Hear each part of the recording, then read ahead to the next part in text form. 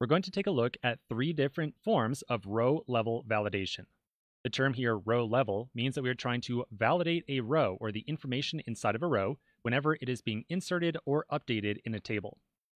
The three ways in which we can validate a row is to make sure that a given value inside of it is defined. We can make sure that a value inside the row is unique inside of its column. And finally, we can apply a little bit more flexible validation using greater than, less than, equal to, and so on. We can make sure that some given value is maybe less than another value, or some value is greater than another value, or equal to some string or something like that.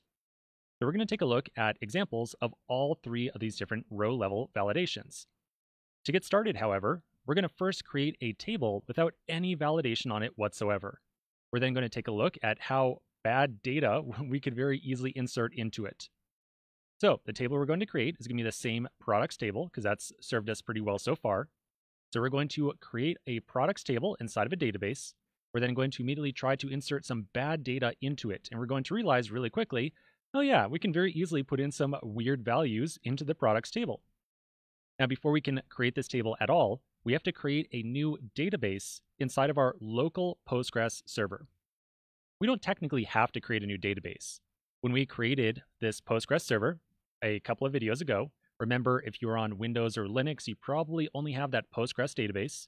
And if you're on Mac, you probably have some additional database named after your username. We could very easily make use of either of these two databases. But rather than stuffing a whole bunch of data in there and then having to delete it later on, let's just create a separate database right now. We'll create a table inside of it, and then we can very easily clean up that database later on inside the course if we want to. So I'm going to create a new database by right-clicking on Database, going to Create, and then Database. We're then asked to enter a name. So in our case, we'll just call this one simply validation, because that's essentially what we're trying to figure out here, a little bit more on validation. I'll then click Save, and that's pretty much it. Now right away, we can right-click on validation, click on Query Tool, and then we can start to write in some SQL that's going to be ran against specifically the validation database.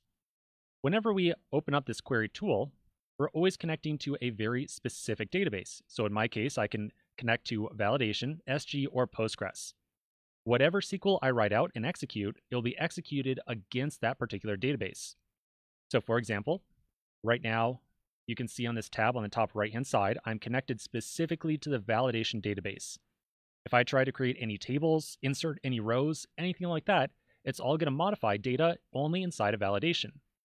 From inside of this database, I cannot somehow write some SQL that's going to instead connect over to, say, the SG or Postgres database.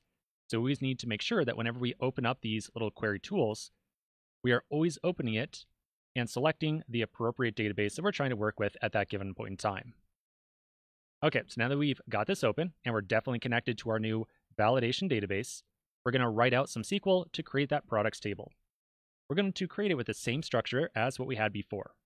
So we'll do a create table products, blah, blah, blah. You get the idea. We'll do create table products. Then we're going to have a column in here called ID of type serial. And we'll say this is supposed to be a primary key. I then want a name for my product, which will be a varchar 40. I want a department to be a varchar 40. I want a price that's going to be an integer, and then a weight that will be an integer as well. Okay, let's go ahead and run this, and there we go. Now, if you're curious, if you want to see the definition of this table, we can expand validation right here, and then we're going to do a little bit of hunting. We're going to find schemas and expand it. We'll find public and expand it, and then finally, we'll find tables right here. Inside of tables, we can see our new products table right there. If we want to manually view all the data inside of it, we can right-click on products and then click on View/Edit. And we could take a look at all rows, the first 100, last 100, or apply some kind of filter. In this case, we don't have any data inside the table right now, so I'm going to select all rows. We'll then see a new interface come up. And so now we can see all the different columns inside of our table. Right now, there are no rows inside of it. but as soon as we start to add some data, we're going to see rows appear right here.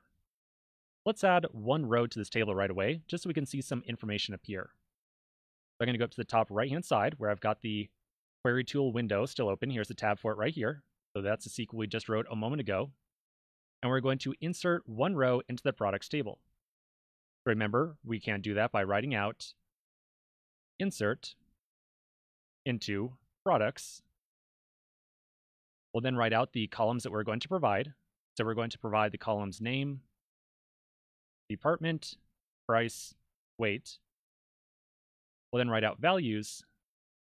And then inside of one set of parentheses, we'll put all the values we want to insert for this row. So for right now, let's put in something like shirt.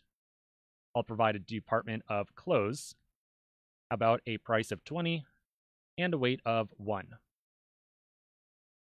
We'll then play that. Okay, looks like the insert was successful. So now we can go and take a look at the products table, either by once again right-clicking on products right there, or alternatively, we can go up to the right-hand top menu up here where we've got all these different open tabs. So I can select the tab for the products table. We don't see any information on here right now. We have to rerun this query that was generated to view all the information inside the table. So to refresh the information inside this table, we'll click the play button. And there we go. We can now see our record right there. All right, now I just want to point out that when we were kind of clicking around and trying to find the products table on the left-hand side, there's a lot of stuff in here, right? We had to hunt through database and then find the schemas thing, and then this public thing. And then inside this public schema, there's collations, domains, functions, foreign tables, and finally tables right there. So there's a lot of stuff going on inside of PGAdmin. You're going to eventually get a better idea of what a lot of this stuff is, but for right now, let's just focus on tables. Okay, so now that we've created this table and we've seen how we can insert data into it, now we can very easily view the data that's in there as well. Let's start to add some kind of bad looking data in the next video, and we'll figure out how we can add in some validation.